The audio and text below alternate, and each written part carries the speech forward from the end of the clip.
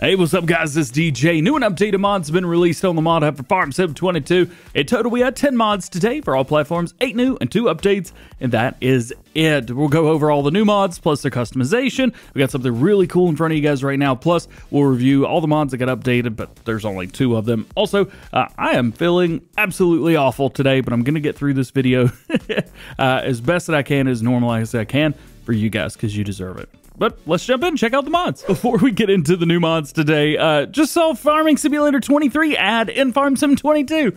What's the funniest or most interesting ad that you guys have seen? Let me know. All right, now let's start with the new ones for all platforms. We've got a couple really cool ones. First off is the Xerion 3000 Saddle Trac. You guys may know that a Xerion Saddle Trac was a pre-order bonus if you guys pre-order Farming Simulator 22. Well, now we have a mod as well. This is completely different, and we will go over some of the changes and differences so you can see those. I also know that PlayStation players are still having a difficult time getting it and downloading the other one, myself included, on PS4. I still haven't been able to get it, so we'll talk about that. Nonetheless, 335 horsepower on this bad boy right here. We've also got a CVT transmission, 620 liters of fuel, and it goes 34 miles an hour. Very cool there. Now, for the engine, we could do a 335, a 379, and back and forth between those. Wheel brands bring us Trelleborg, Michelin, Midas, Nokia, which drops it down a little at back end. Now we can do some narrow duals, which are my favorite on a Xerion, but you could go through and do a couple other things as well, like normal duals or wide tires or other things like that. And we've got these options in all of these setups. Now, attachments. At the front, we have an 1,800 kilogram weight. You can bump that to 2,226. You can even do a 3-point if you guys want to put your own on there, but that is it. You can't do like nothing. So there you go. Side sign. You could do the EU or none. Main colors. This is kind of nice. You got multiple color options. Not every color, but most all of them, which is kind of cool. We'll just go back to green there. And then design color. I'm interested for this. Oh, okay. It's the exhaust right here. So you could change that. Now we do have rim colors as well. Basically everything you need here, including chrome, which I love. And then you have your license plate. Now attachments. We have the slurry tank. 15,000 liter capacity on here, slurry and digestate. You could do a design on the side of it. You could change up the main color of the tank, and you could change up another design. I believe that's going to be on the very back. Yes, that little metal piece right there. Then we have the pump for the front. So you can use this if you like. We've got a design on there, and then you've got your color options there as well. Pretty cool. And then we got this. We got a seed holder, but it also will hold solid fertilizer or lime, which is absolutely epic. So 8,000 liter capacity, and it says 10 mile per hour max speed, which is kind of neat. No design, again, same thing there. We've even got different brands: Lemken, Horsch, K-brand, Vederstad, or nothing. Main colors, we have all of those branded colors, even though they're about the same. Well, they made it nice and easy for us. And same thing through here at the top as well. Check that out. Looks like a Vederstad seat holder. That's cool. And then lastly, we have another weight. You can use this and put this on the back if you wanted to. So how does this compare with the pre-order bonus that we've got? Well, it has less horsepower. It's a 3,000 versus a 4,000. We have more customization, but that's probably very obvious. We still have a front unit, so that comes with both of them. We also have a tank for the back. That comes with both as well, and this holds 16,000 as opposed to 15. But we've also got a injector, and we have a tank trailer that'll run as well. Nonetheless, I do think this is pretty cool. We're going to turn it on real quick just to show you. I've just got the Xerion back piece right here for you guys. So we'll just back into it, hook it up real fast.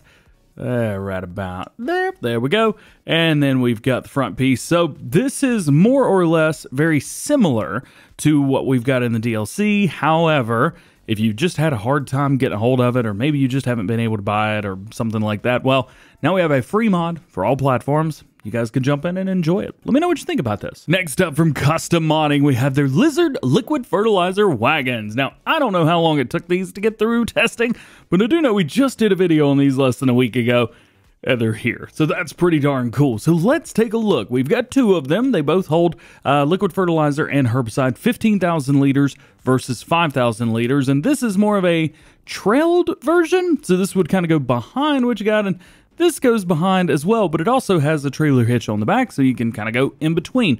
More so than not, I would say, use this with a big air seeder. Use this with a planter. Nice and simple. So let's go over specs. 15,000 liter capacity on the, well, it's not really a Pattinson, is it? 15, the regular Lizard. We've got the Michelin, the Lizard tires, the more Lizard tires, and then we have more Lizard tires. Do love that, so let's stick that on there, and let's go with the regular Lizard front wheel. Now we've got our frame. So you go through, pick the frame color that you want. Doesn't have a John Deere color, but probably most of you guys are going to stick to base colors anyway. And then you've got your hoses on there. Do like the dark blue, so there we go. Going to get one of those leased. Then we have the smaller version. Kind of the same thing here, 5,000 liters, so it holds a third less. Same wheel options. I do like those big ones. We've got the same color setups right here, and then we've got the same design setup for your the hose right there. When you are setting up other things, I'm assuming most of you guys are probably going to use this with a C850 air cart. You could just do seed and be fine. You don't have to set this up for fertilizer. Just do seed, and what it'll do is that liquid fertilizer will run with it. So we got that, we got our air drill, and then one of the planters I would recommend using is this one, the Case IH 2150 Early Riser, because one of the great things is rear attacher. Yes, and you can put a rear attachment on there. When those dropped, we had no idea what that was going to be used for, and nor did we really have anything that would work well. Well, now we do. And definitely not that I'm one that should be giving you guys driving lessons or anything. I think I've proven for quite a few years now that I should not be the one to do that. But go ahead and back up your cart to the liquid cart first. Oh, I didn't do a good job of that. And then once you got those together, go ahead and back this up as well, and you should be able to hook right up. I am really bad at this. And now you've got a full setup ready to rock and roll. Go ahead and fill up with seed, go ahead and fill up with liquid fertilizer, and hit the field and do what you need to do. Pretty cool. Likewise with the planter, this is a little bit easier because all you've got is, well, the planter and then your cart in the back. So one of the nice things about this is it doesn't do fertilizer. So we've got to go through, or you don't have to select fertilizer rather. Come back here, grab a hold, and now we've got seed and liquid fertilizer that you guys can put into the ground if you wish. Very cool, very great setups. I recommend both of these, especially if you're running larger, more North American style farms. These are really going to look good on your farm. Next up, we have the Lizard Front Roller Pack. Now, these are just rollers at the end of the day. There is no customization whatsoever for these. However, we do have some good specs. 160 horsepower required, 6 meters at 6 miles an hour. That is a front roller. And then we've got 4.5 meters, 145 horsepower, 4 meters at 140 horsepower, and 3 meters at 130 horsepower. Definitely the 6 meter is the best bang for your buck there. These look a whole lot bigger than they actually are because the hitch is very, very small-ish on here. So really cool, very nice. If you need a front roller, grab them. So here's a mod that I'm actually super excited about. This is the Shed House. It's a shed. You've got areas right here. Look at this little light fixture button. Look at that. That's awesome. They got a like flicker coming on. How cool is that? We've also got the year 2 season pass listed on here with Gruvall right there. And then if we go over here behind door number 1, we've got some more pictures. We've got another little light setup right here. We've got all your stuff through there. We'll come over here. Boop. And we've got a house. Yeah. More light fixtures. We've got a place where you can change your clothes. Great hanger setup there. And then we got a place where you can sleep. I love this. It looks awesome. We've got openable windows, so if you guys want to let the air breathe a little bit, I think this would be a really, really good like start from scratch setup or maybe survival role play. You've got your house. You've got an area right here where you can put, you know, I don't remember whatever you want to put there. Pallets, bales, put some up here.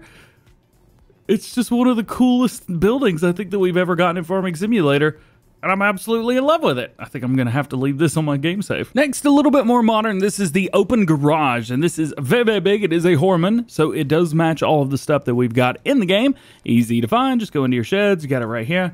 And we've got all kinds of color options. I can't really zoom out enough to show them to you, though, which kind of stinks, but I guess that is what it is.